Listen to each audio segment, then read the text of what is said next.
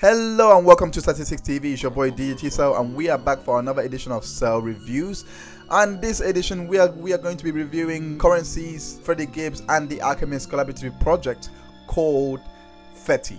Now, this is not a new album. It was released last year in October, so it's relatively old. However, in this period where we are going into the new year, is January 2019, and not a lot of artists release these new projects around this time. So I want to take this time on this channel to actually look back onto the albums that I wished I could have uploaded. This album is a vintage hip-hop album that is on the smooth side, and if you like that luxurious drug dealing street life album, this is it for you. I'm going to analyze the story part of this project. I actually love the story on this. There was a lot of topics that was discussed, from drug dealing to women and money. Like, those were the three main occurring topics. However, and I love the fact that he kept a very consistent theme throughout, which was again the streets and how it really gets. And I loved how both these artists were able to bring a kind of luxurious view to it, a luxurious feel to it. That was the highlight for me in this album. I personally would have preferred them, or would have actually liked them to maybe take a conceptual look at it on what they would have wanted the streets to be like in a couple of tracks. I mean, it is a 9-track album, so they could have probably added a couple more tracks, play with a little bit of conceptual side to it. However, not to deter from the current storytelling of this album. It was actually, like I said, it was quite exquisite. For the story side, I gave it a 6.7 out of 8. Like, again, it was like listening. It was just your run-of-the-mill project, like showing the street side. For the lyrical content, I gave it a 6.6 out of 7. I don't fault at all the content on this album. Both artists, in my opinion, they done extremely well. Currency done his thing, but I believe that Freddie on this album, he really stole the show. Like, I did not for what they were going for in the album, it was actually a compliment to have Freddie on the album. And I mean compliment as in what he brought was extremely fitting for the story. It was very aggressive. It was not just aggressive, but at the same time he had a certain demeanor and a certain boldness to his voice and to the story that he was trying to tell. Not to take anything away from Currency, because Currency actually did his he actually done his job, and that was, like, you know, his style is just his style. Like, he is very his voice and the way he presents his raps, it's smooth. It's quite on the mellow side.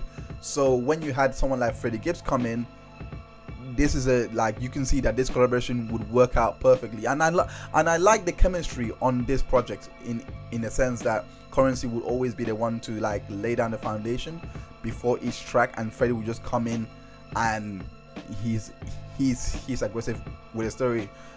With the story that he was trying to tell. This is a Currency type of album. This is what an album that Currency would actually do by himself. Like, if you listen to his projects, this is his field, this is his forte. But for Freddie to come in and lead, that's what I mean by stole the show. I'm not saying that it's necessarily better than Currency, because I think both rappers, they offer something different, and they offer a different style to them. It's not like they're both the same type of rappers, if you know what I'm trying to say. They're both great in their own right. I gave it 6.6 out of 7 for the lyrical content. Like, honestly, more of that in here, because I was really impressed when I heard what these guys had to say, especially with Fallacio. Is it Fallacio? I believe it was Fallacio. I think it was called. The story in there, oh my gosh, I was blown away. For the flow and style, I gave it a 4.2 out of 5. this for luxury rap to work, there has to be a certain swagger to it, and a certain cadence to the work. And this collaborative style, it really worked well. Like I said before, like I alluded to before briefly, which was the fact that both guys complemented each other. They Currency would lay down the foundation while Freddie Gibbs would come in with that aggressive style. That worked really well on this album. Overall, like the style in which this was done in, it's one of those, you really have to have an open mind when you come into this album, because if you're expecting for there to be some kind of club cuts, there isn't one in this. If you're expecting there to be kind of a single or a hit single, there isn't none. This is not that type of project, which is why I said don't come to this project if you are looking to buy Coke or Fanta, and because this is a Pepsi machine. It is vintage rap. If you go up on Nas, I believe, and Big L, all those artists, you're going to appreciate this album to the core. The instrumentation, I gave it a 4.1. I think Alchemist actually done an excellent job.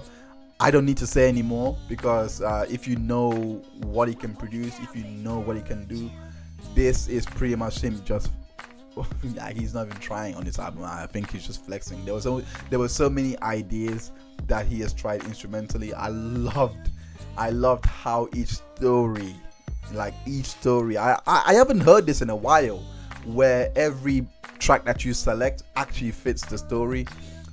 It actually does set. It was like a musical movie. I'm running out of words to actually describe it, but it was literally like every time I was listening over and over and over again, it felt as if I was actually watching a movie. But I know that's not his best. That is what I'm trying to say. I've heard a lot better beats from him. I've heard a lot better projects from him, and I know this is not his best. But it's not even. But the thing is, it's not bad. It's actually not bad at all. It's nowhere near bad.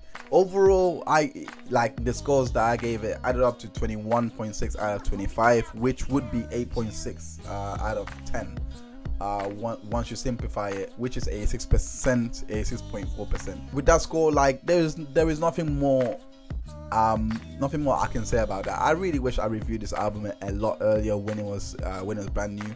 I wish I didn't sleep on it, but then again, that being said about being sleep on it, I'm glad I found it now, because I can actually bring it to you guys who actually do listen and watch this channel, or go off and do listen to these albums. I also think that I'm probably not the only person that slept on this album. A lot of people did sleep on this album. It's not, they haven't really done a press run for it or anything like that. So I wouldn't really be. I'm not gonna beat myself up too much about it, because it's one of these albums that you just you'll come or it won't come.